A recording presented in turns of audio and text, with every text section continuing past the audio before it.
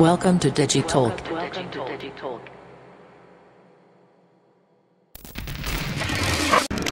Let's present ourselves in a few words. Who am I? I'm an engineer, and then, in American terms, an operator, which means working in corporate environments in different roles. And then Deputy Minister of Transport and Communication, private equity fund, team manager, then startup CEO, and venture capital partner.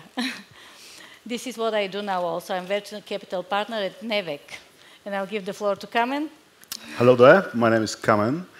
I'm with the Fund of Funds in Bulgaria, which basically is a pot of money, actually 600 million euros, which to its great part is geared towards financing of the local startup and entrepreneurship ecosystem.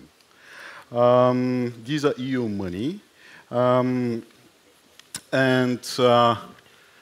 we try to support innovation and growth of the local startups by sponsoring and structuring private equity venture capital funds, which you will hear a lot more about in this discussion. So, NEVEQ has been around for quite some time now. Yes. We're kind of newcomer to the ecosystem. Could you share with us what's going on in the ecosystem up to now? We all know and we all see that it's quite vibrant and a lot of things are going on. But could you recollect what was the timeline, what was the history, how we came to this point? Okay, you mentioned history, so I will start with the history because I'm a witness of this history as well. So let's segment a little bit the audience who knows something about Mobifone, Orbitel, or NetInfo. Quite a few. Yeah, it's in the history, but I consider them the first startups in Bulgaria, and these are the startups that are the basis of the development of this ecosystem, because today you will see many people coming from those companies that are around managing other companies, startups, or partners and venture capital funds like NEVEQ, LaunchHub, 11, etc. So this was in 1994, Mobifone, then Orbitel, then NetInfo. What happened next, 2005, 2006, a lot of call centers opening in Bulgaria, like Sofika, Callpoint, and others. And then IT outsourcing also started here in Bulgaria, because Bulgarians at that time were not so brave to start their own technology companies with their own products. But later on, this also started. In 2006-2007, NEVEQ established their first venture capital fund with private investors, 80% private investors, and invested all the money in great companies. And I want to mention some of them, like Viant, travel search company, now standing behind Lufthansa. Lufthansa was invested at that time in Viant as well, and then it was sold to an American company, a listed American public company. And I want to mention Finanalytica, producing their own software for risk management, for asset managers, currently part of FactSet group. You must know about FactSet. And we have another 3DC data center. Again, some of the founders come from Orbitel. It was sold to currently part of Equinix, one of the largest independent data center operators, and they have just opened a new data center in Bulgaria, one of the largest investments of Equinix in recent years. These are part of the investments made by NEVEQ 1, the first NEVEQ. And then 2012 comes EIF, European Investment Fund, that really supported the ecosystem to such an extent that today we see Sofia as standing in the third place in Central and Eastern Europe by number of rounds, of financing rounds, as you have heard previously. So 2012, we had 5 new funds coming, 2 accelerators, 11 and LaunchHub, then NEVEQ second generation, and also Empower and Black Peak Capital. And what we have today, we have new second generation funds of LaunchHub, 11, also we have Neo Ventures, so we have private money coming in. But at the same time, we have institutional support, which we think is very important for our ecosystem. And hopefully this is also appreciated by our startup entrepreneurs, and they see that money is available on the market, and their ideas will be supported. So I'll now ask Kamen, because now institutional money come mostly from Fund of Funds, the Bulgarian company Fund of Funds, to tell us more about their activities. Okay, so from what we know, although, as I said, the community is quite vibrant and a lot of things are going on, there is this financial gap that exists. According to the recent studies, most people, most startups actually don't use institutional money, institutional financing from funds and elsewhere. So there is a clear opportunity for development financiers, such as ourselves, to step in and to help, basically. So how we are doing this? Can I start? Okay. Yeah. So this is us. This is the Bulgarian Fund of Funds, who is actually trying to manage 600 million euros, as I said. Part of that money, to be precise, 150, closely, are geared towards private equity and venture capital. What we do is that we try to shape these funds, try to gear their investment strategy so that they would be able to support the ecosystem. What we do else, what is in the core of our business, is to select fund managers. We don't invest ourselves, we are wholesaler, which means that we intervene on the market through intermediaries, such as NEVEQ, which is one of the oldest and most established players on this market. I'll show you our product portfolio in that respect.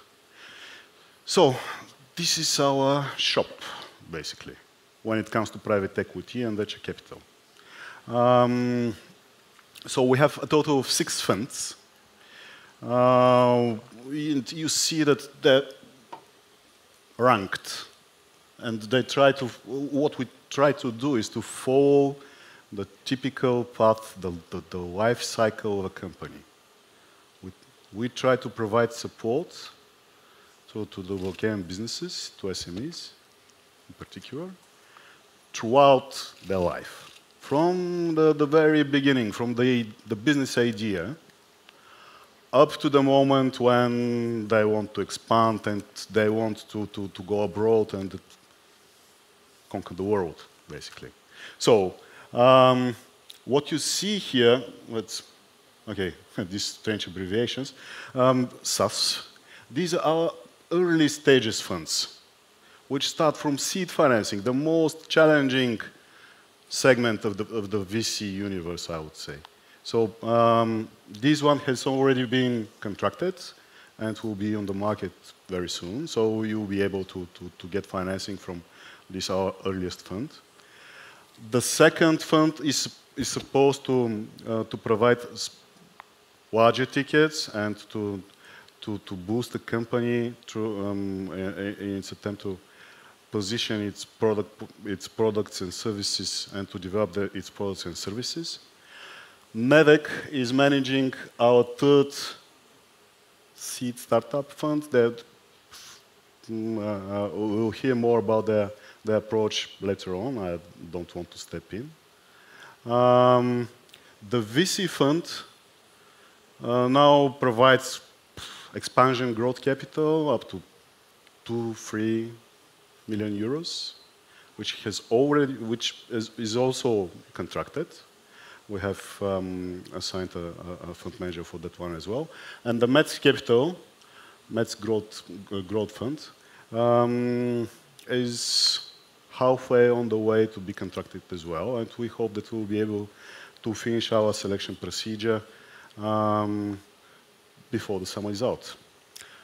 This is a very interesting Oh, okay. This is a very interesting product. Technology Transfer Fund. I won't give you a hell lot of details right now because it's a long story and I like to tell it, but I'll take like forever. But this fund is supposed to provide a bridge between science and business. This fund is supposed to help commercialization of scientific ideas. And if successful, will have a huge impact on the local ecosystem as well. So this is what we are doing now. As I said, we have selected NEVEQ as one of our fund managers for our third fund. And I'll ask Glati, what would you intend to do with our money? Yeah. So, yeah, we are going to invest the money as we have done until now. I will say a few words how we have invested in 23 companies in our first and second fund. We have made 6 exits until now at a company exit value of 100 million euro. And we have exited those companies, as I mentioned already, to reputable global companies that are ensuring their development, their fast and growth in future. So what we are going to do, you know that until now we were only talking such words like blockchain, fintech, artificial intelligence, machine learning, Internet of Things, and sharing economy. But today we see that they are already a fact. So all those technologies are existing and are developing fast and need financial support. So we are continuing to support such technologies and supporting such entrepreneurs.